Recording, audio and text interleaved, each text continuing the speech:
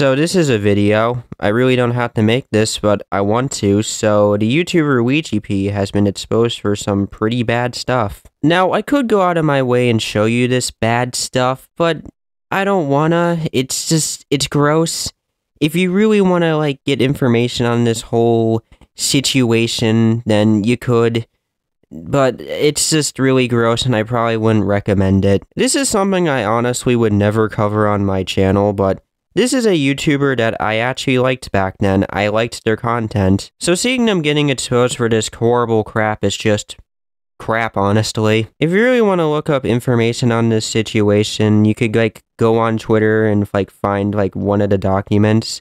There's, like, 2 out there. Weegeepie is saying that they're gonna respond to this, but it's like they're shooting themselves in the foot at this point. I just think they're done for, honestly. And to me, I just think they should probably leave the internet, like, forever. Like, never come back. I honestly don't know if they can even disprove all this stuff. Like, there's 2 documents out there. How are you gonna respond to that?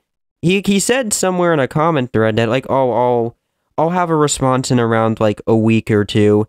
It's not gonna be in a week or 2. We're probably, like, he's probably done. There is no way he can respond to all of this. It's over for him.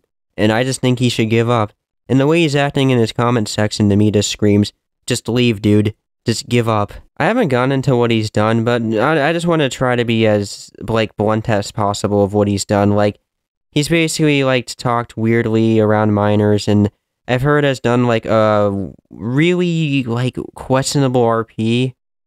I'm not gonna go into what it is, but it's, like, really bad. I did not want to cover this, but I just wanted to be as blunt as possible with this. Just unsubscribe from him. Please just don't support him. Even the idiot 5-year-olds and even the idiot 12, 15-year-olds just unsubscribe from his channel. It's honestly hard for me to be on this guy's side because he's not taking it seriously. Like, you'd think he would, but he's basically just in comment threads arguing. Like, he's not taking it seriously. Like, it's bad, and he just needs to leave. Like, get off the internet and just don't come back.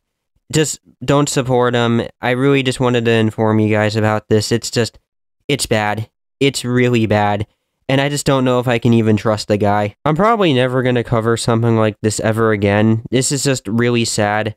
This was a guy I liked. I liked his content, but he's just been exposed to this disgusting, horrible person, and it's just gross. If you want to look into this, you could, but I just wouldn't recommend it. I'm done. I'm just done. Bye.